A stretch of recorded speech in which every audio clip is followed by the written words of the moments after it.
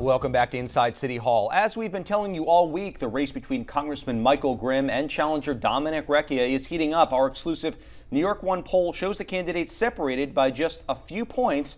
And we also found out that Recchia wasn't exactly ready for prime time when it came to discussing a controversial proposed trade agreement. Meanwhile, over to the race for governor. It's getting very active, with rivals Andrew Cuomo and Rob Astorino actually encountering each other upstate earlier today. We've got 4 top reporters here to help us discuss these stories and much more. Joining us are Bridget Bergen from WNYC Radio, Jacob Kornbluh from the website Jewish Political Updates, Mara Gay from the Wall Street Journal, and Ozzy Pabra from Capital New York. Welcome to all of you, and a special welcome to Jacob, who is making his maiden appearance here on Reporters Roundtable. So welcome to you. Pleasure.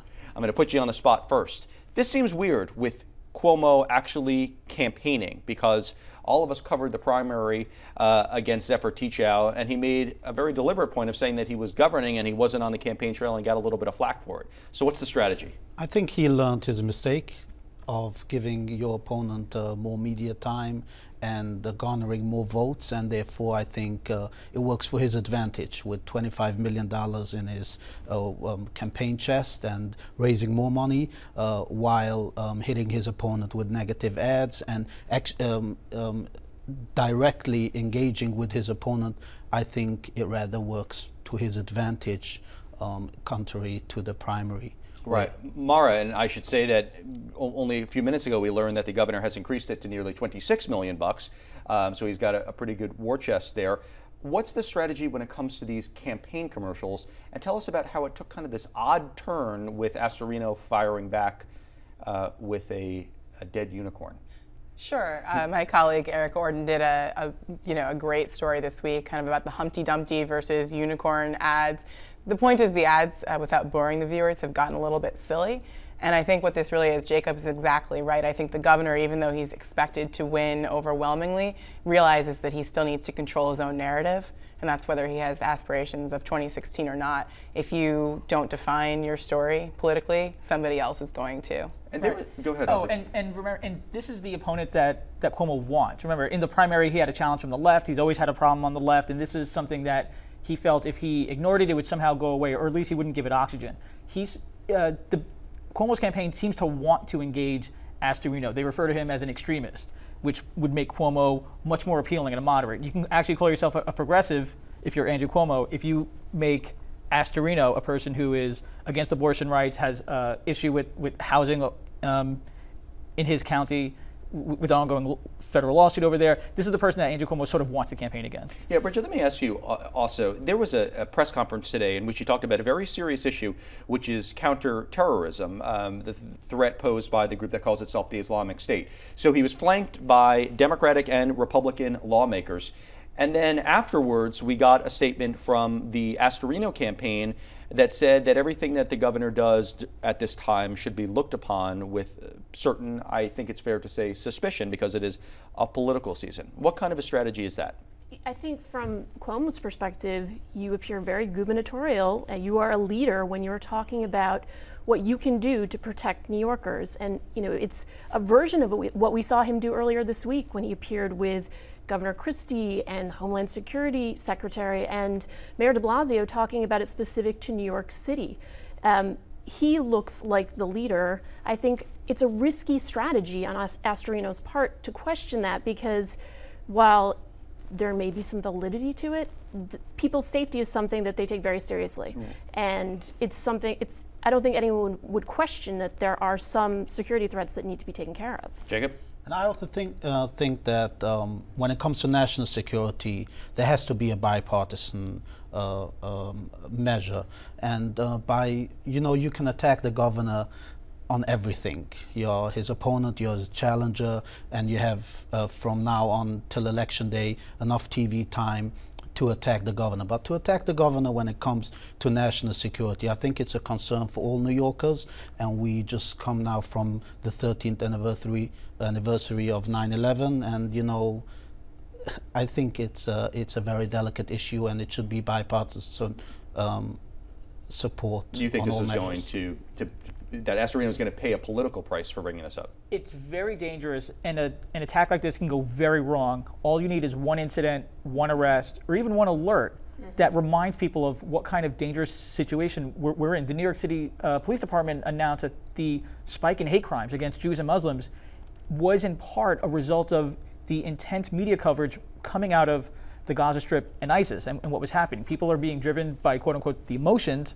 of that conflict and are reacting, and it's having an impact on New Yorkers. And when an elected official like the mayor or the governor take a step to respond to it, to have a challenger say that that's political, well, you're raising a very charged issue, and the person who arguably looks worst in that is the person making the accusation. And Cuomo himself was accused of doing something similar to this back in 2002 when he said basically that Pataki was holding Giuliani's coat after the September 11th attacks. Anyway, this is a story I'm sure that's going to go on. So let's switch gears to the Recchia Grimm fight. Grimm, according to our poll, narrowly ahead, but kind of should not be comfortable with having the numbers that he has, considering that he is an incumbent.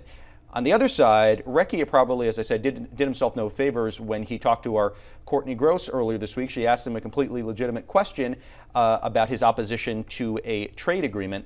Let's take a listen to what the Democratic hopeful said. Made in America. That's what we're all about. What exactly is the TPP? Sorry, we're going to head back inside. Okay. Because we're waiting. What exactly is the TPP? Okay. Oi. Mara, go ahead. Right. So I think number one here, just pulling back a little bit, the poll this week showed that there's an opening for sure for Dominic Recchia here. He needs to prove to these voters that he's ready to take on this role. Essentially, the more people get to know him, the more they like him. But, his challenge, the incumbent, basically Michael Grimm's entire argument is that Dominic Recchia isn't ready for prime time and he's not helping. So. Right. Ozzy? Yeah, well, Grimm is under indictment. He has a case that he's arguing that the tax evasion cause was a political hit. But he, as Bob Hart, who's the political director here, had sort of noted, he's at an anemic level already. But what Dominic Recchia is getting, according to the poll, is the baseline of what any Democrat will get. If you have the incumbent below 50%, that's an opening for the challenger. But when the reason why the Courtney Gross exchange with the congressman is so vital is that it speaks to the idea that he is not ready to take on the role of a congressman. And as we're seeing with issues like national security, we want people in office that sort of know what they're doing. Yeah, Bridget, do you think that it matters to voters out in Staten Island? Is it important to them? The voters that I've talked to certainly talk about security as being one of their top concerns. I was talking to a very specific group of voters last night, Grimm supporters, but they talk about the fact that they feel like he understands these security issues in a way that his Democratic opponent can't. The fact that Dominic Recchia also comes from Brooklyn in this particular district is also another challenge that he faces, and that's a gap that he will have to close. He may have more support in that part of the district, but he has less support in the Staten Island part of the district, which is where the majority of the voters are. Do we think, Jacob, that Recchia is going to do something more substantive, that he'll actually say that I am prepared to be a congressman, as opposed to saying I'm not Michael Grimm, I'm not under indictment, I'm not threatening to throw reporters off the balcony in the Capitol Rotunda? It's all about perception. When you are lagging in the polls, you really need to edge ahead, and he cannot afford stumbling even once. So if he wants to go a prime time and go head to head with Grimm, who's a good campaigner, he needs to show that he's up for the fight and not stumble or have any gaffe in his pocket. Okay, we're going to have to leave it there, but we'll have more with our Reporters Roundtable when we return. And then later, I'll tell you what you can expect to see on Monday night's program. Don't go away.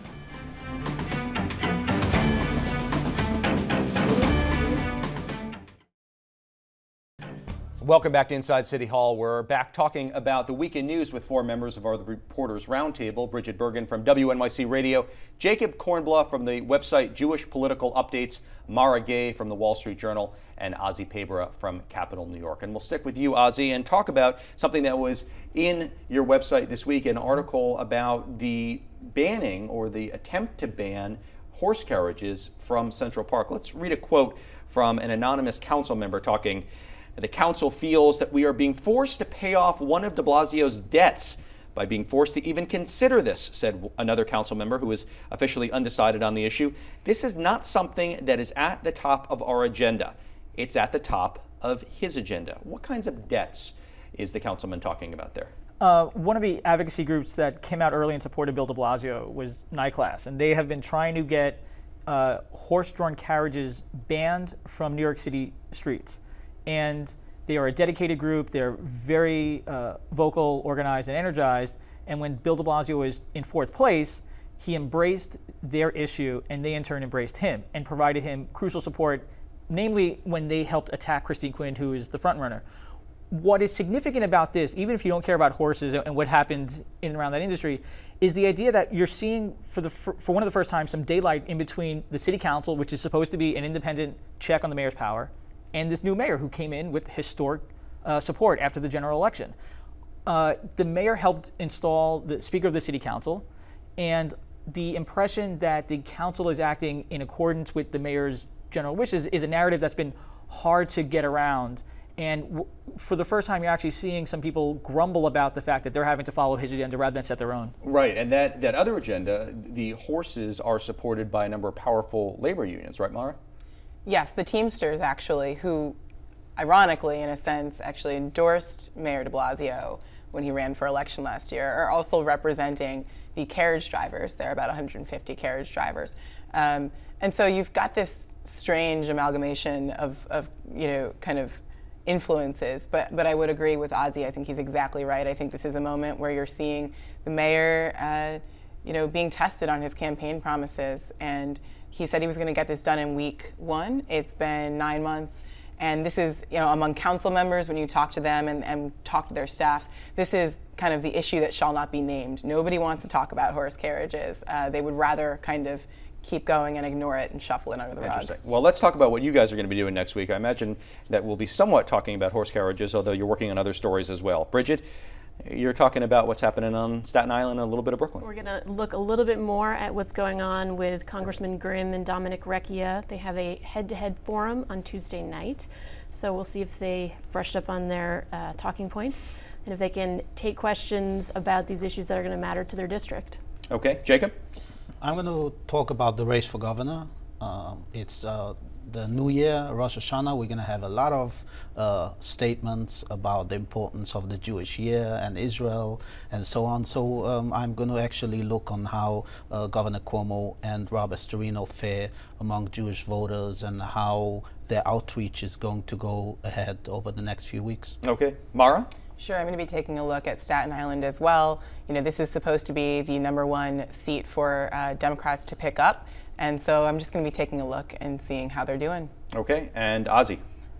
The NYPD has addressed in a very unique way the challenge that is happening over in the Middle East. And they're saying that the conflict with ISIS, what's happening in the Gaza Strip, is having an impact here in New York. And specifically, what Police Commissioner Bratton has said is that previously the NYPD had looked out for people that were making contact with organized terrorist groups, going overseas, getting trained, and coming back. And now they're seeing, especially with ISIS, is a sophisticated group that is inspiring people with Twitter and videos and even a magazine. And the idea that the NYPD is now having to play defense against suspected terrorists who aren't even traveling overseas but searching online is creating a new challenge for the police department that is already at the forefront of one of the most challenging problems in law enforcement. Okay, looking forward to reading about that. All right, finally, fall is upon us almost. The Fall Classic has happened sort of a couple of days ago when Mayor de Blasio there in Brooklyn took the field and played the city council. But Ozzy, you don't want it to end here. It's not ending at, no. There he is, there's the mayor.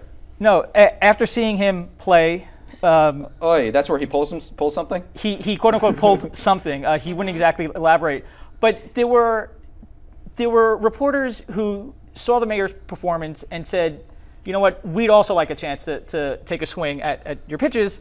And the mayor had accepted a challenge to play softball against reporters. There are any number of times where the press that meets and spends time outside of work with the flags that represent city agencies, and this is just another opportunity for people that work together a lot to sort of break the ice, get to know each other, and hopefully if it's done for charity or at least for a good laugh, people can see that the reporters that work on their behalf and the city government that usually works on their behalf can actually get something done even when there are some acrimonious moments between the two. Better than Congress.